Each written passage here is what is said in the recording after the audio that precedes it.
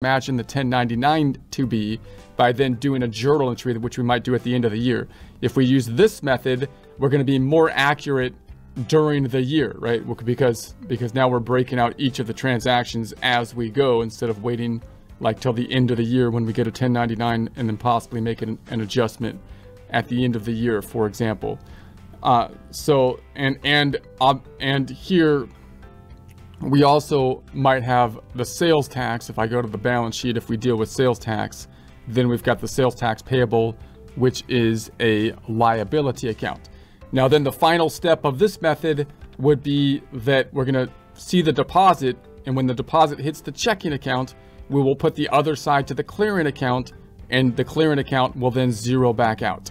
So I'm going to go back to the tab to the left, and if we go into the checking account, we could say there's our deposit.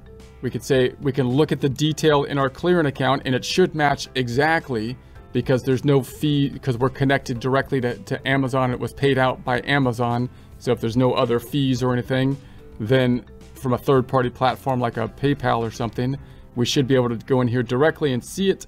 And I'm going to put the other side of this transaction to the Amazon clearing account. Amazon clearing. What did I call it, for crying out loud? I called it Amazon payment clearing account. Okay. Amazon payment clearing account.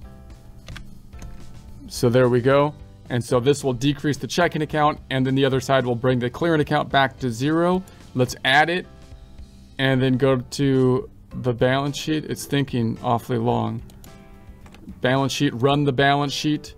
And so now the clearing account is back down. What we should see in the clearing accounts is they go up and then they go back down to zero. So we should be able to tick and tie these journal entries and then the transaction.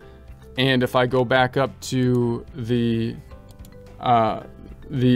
checking account, it's going to go into the checking account.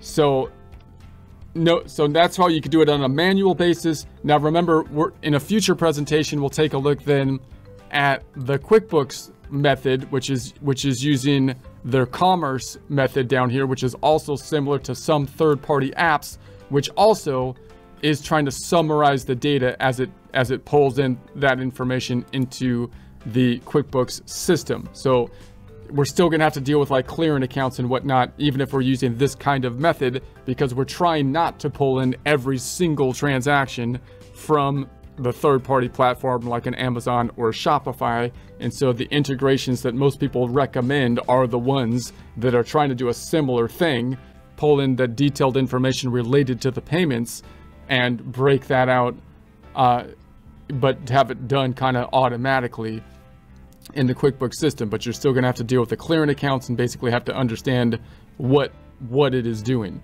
So we'll get into that more in future presentations.